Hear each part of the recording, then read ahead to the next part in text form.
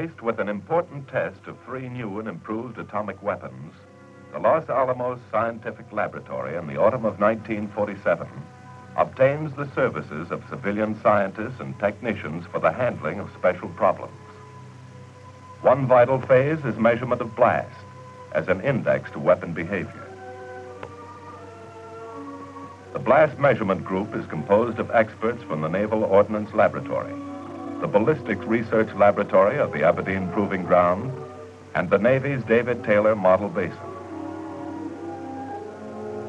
The Armed Forces Special Weapons Project Base at Sandia supplies a supporting element of military personnel. NOL's Dr. Hartman is in charge, with Dr. Lamson of Aberdeen as his principal assistant. The group is slated to join other scientists and members of the armed forces at Eniwetok Atoll, more than 4,500 miles from the west coast. The Atomic Energy Commission's permanent proving ground is located in the Central Pacific, established to conduct tests in the field of atomic explosions. Here, the 38 members of the group will measure blast velocity and duration of positive and negative pressures generated by the explosions. While Joint Task Force 7 is being organized and scientists back in the States are making detailed plans for this operation, here on Eniwetok, Army engineers prepare the test site.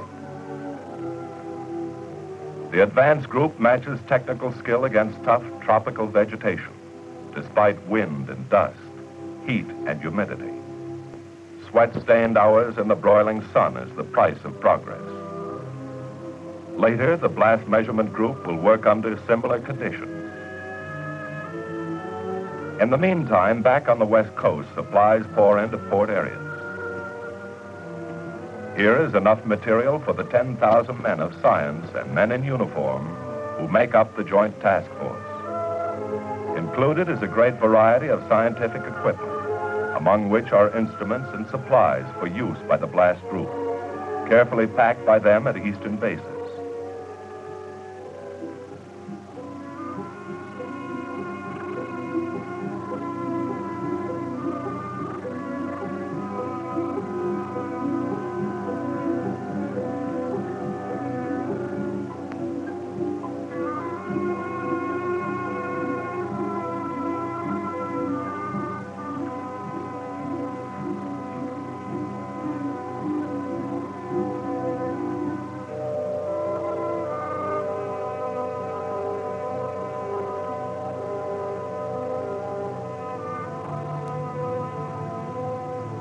Now scientists are checked aboard, starting their long trip to the guarded atoll, slated for secret tests.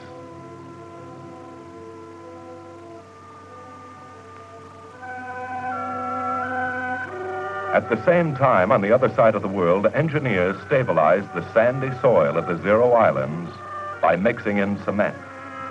This will reduce damage to blast instruments and aid test observation. Leveling and tamping are the final steps. Asphalt also proves highly effective for stabilization. Here it is, before and after.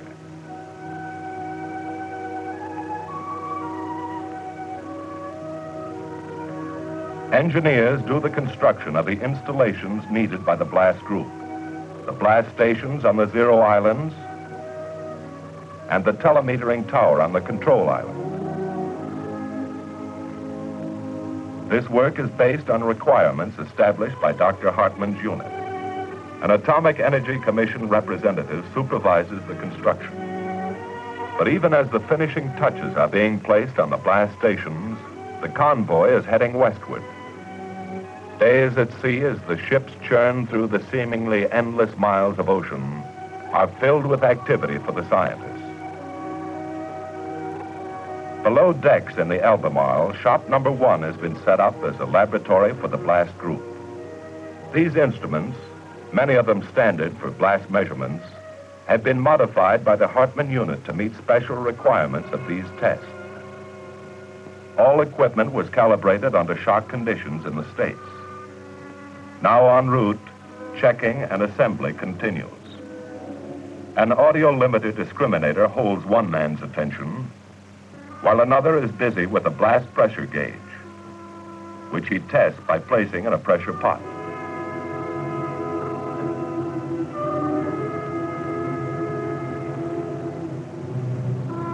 Work is accomplished on measuring and recording equipment, highly important to the task ahead.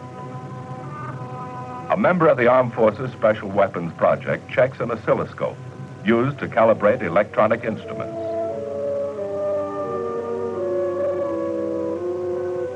The convoy has reached Eniwetok.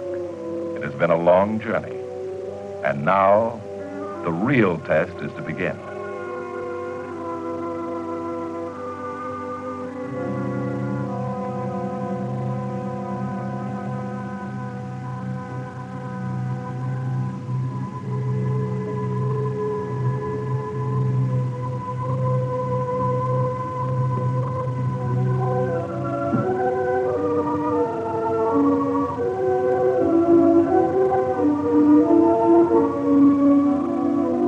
The blast group assists to offload its specialized equipment.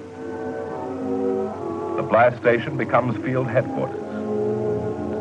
Uncrating of equipment begins immediately.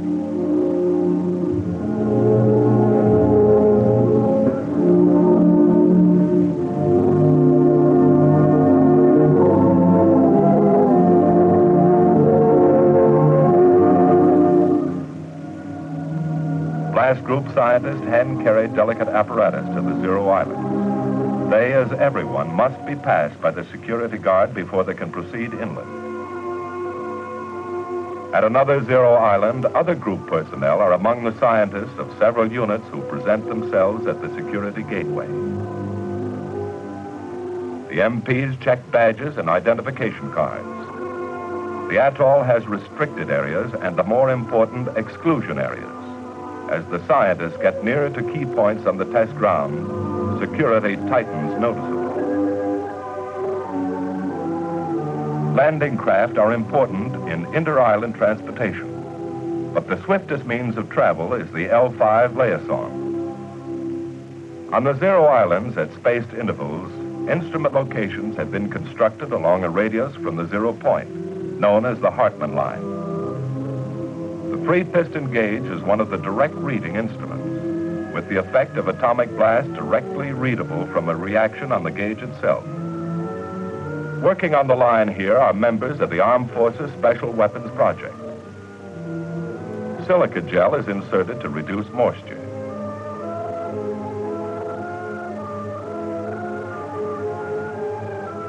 Plaster will be used to streamline the free piston gauge. An indenter gauge is put into place. The OCE revetment is used by the Hartmann Group to test shock characteristic changes that result from blast shielding.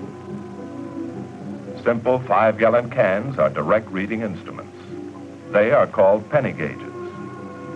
And this, perhaps, should be called the blue ribbon gauge. More direct gauges. Blast velocity switches are installed. Tinfoil is employed to shield the switch from thermal effects. All instruments are used at several points on the Hartmann line to obtain pressure versus distance data. That's it. Set to go. Mechanisms in the blast station which will receive impulses from instruments on the Hartmann line are checked carefully. Batteries which provide power for station instruments are kept fully charged. Antennae on the control island receive radio impulses from blast-activated telemetering gauges on the Hartmann line and feed them through a coaxial cable to the telemetering station.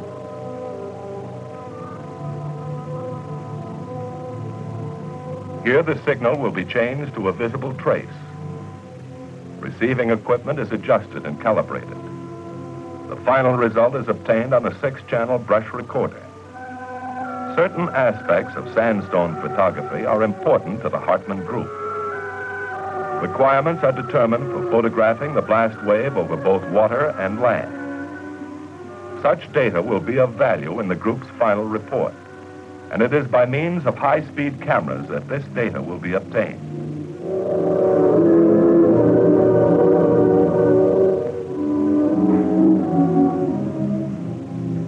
All work and no play is left to the instruments on the Hartman line.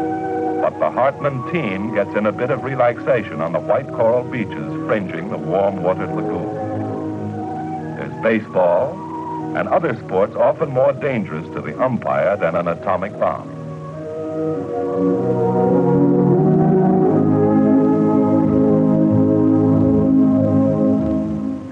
From sunrise through the tropical day, Eniwetok Atoll has its scenic wonders. Despite dust, heat, and other weather discomforts, the Hartman unit sees views that almost rival Hollywood Technicolor.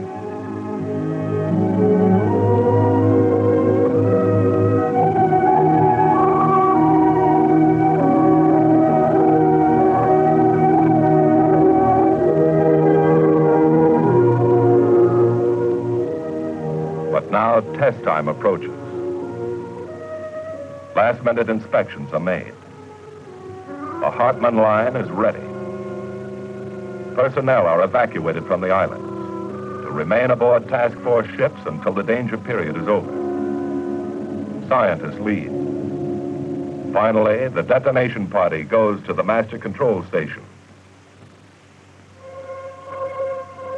Switches are thrown. Final time signals are called. This is it.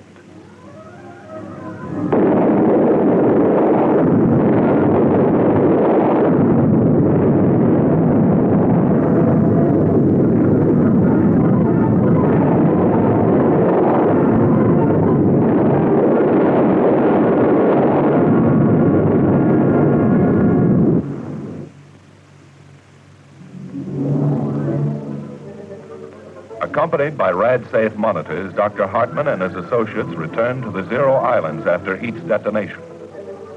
They will inspect the footings and instruments in the blast station, first step in evaluation of blast characteristics. The destructive outgoing shock wave and the powerful negative phase have left a record. Pummeled by blast, shot through with radiation, scorched by heat, the footings give mute evidence of the forces to which they have been subjected. With information and instruments in hand, the group heads back to the Albemarle for analysis and computational work. On deck, data is obtained by filling the crushed 5-gallon cans with water. Present weight will be checked against the known weight of water in undamaged cans. Group personnel analyze results, even as the convoy is leaving for Hawaii, where the final reports will be written. Graphs are plotted. Comptometers used. Micro-comparative appraisals are made. Detailed analyses take shape. Data is checked against a recorder tape. During the long hours each day en route to Fort Shafter, scientists and technicians gather their facts between moments of relaxation.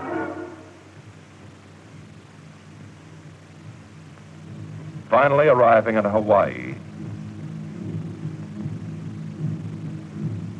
the group is taken to Army quarters.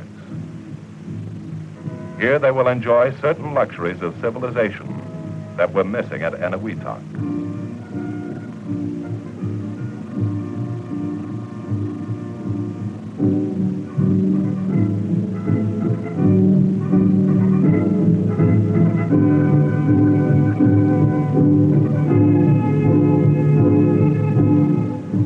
But now as the group settles down to write final blast measurement reports at the Pineapple Pentagon, let's turn back for a moment and see the atomic detonations which are being analyzed.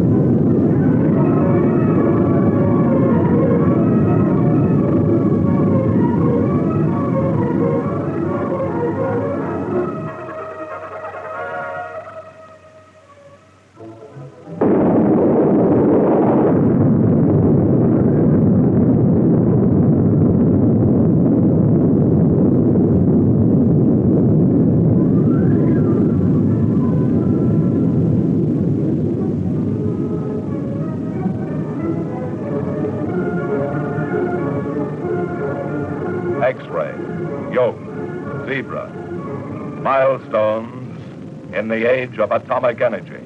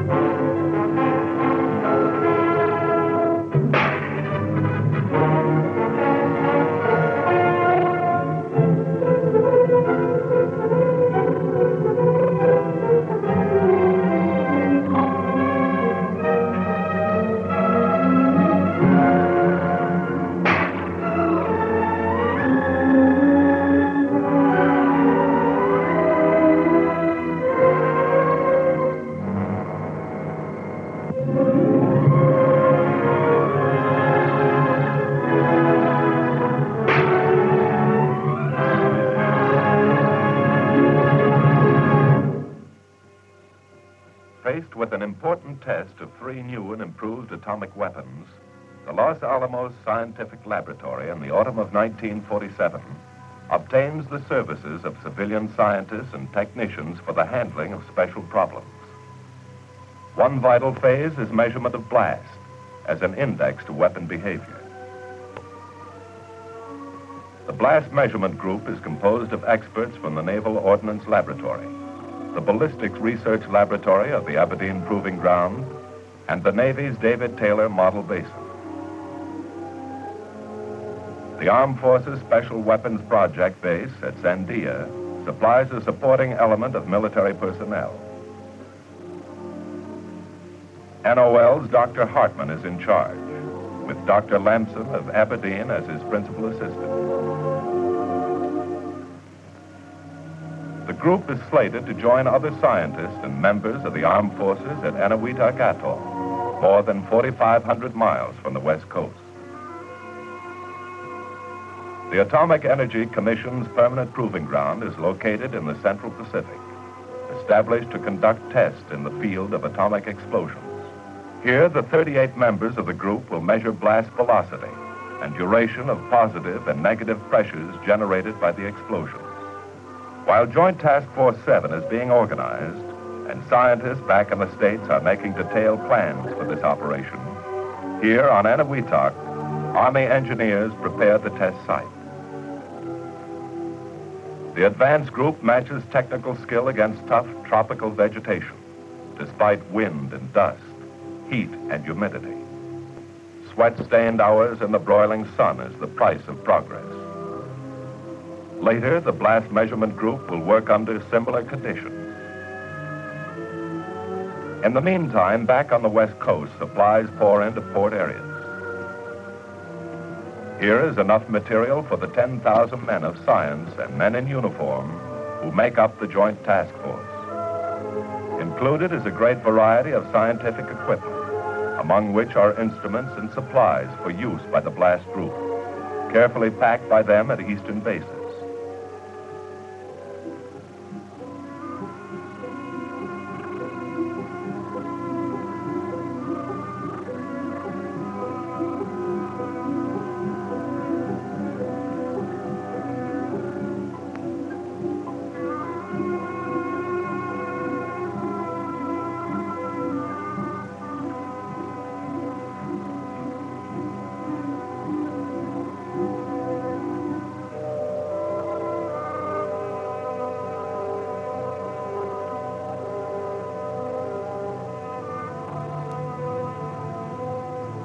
Now scientists are checked aboard, starting their long trip to the guarded atoll, slated for secret tests.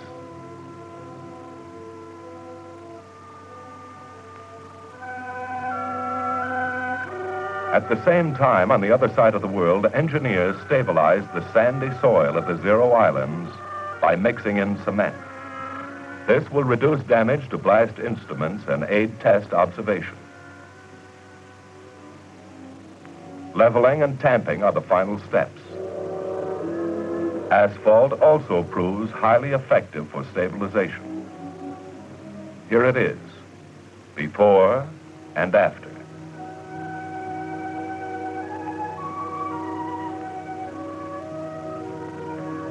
Engineers do the construction of the installations needed by the blast group, the blast stations on the Zero Islands, and the telemetering tower on the control island.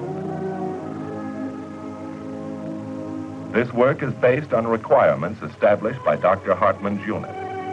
An Atomic Energy Commission representative supervises the construction.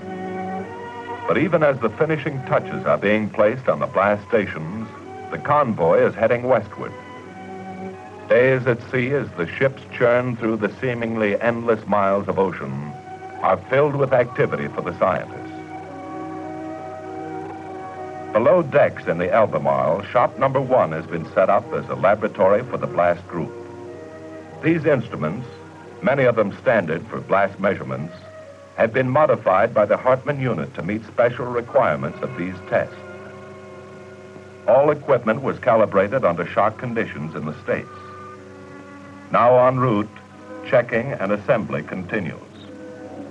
An audio-limiter discriminator holds one man's attention, while another is busy with a blast pressure gauge, which he tests by placing in a pressure pot.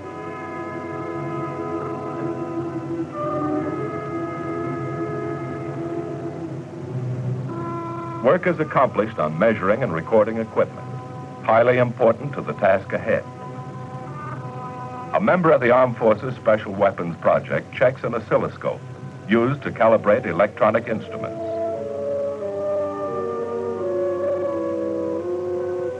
The convoy has reached Eniwetok. It has been a long journey, and now the real test is to begin.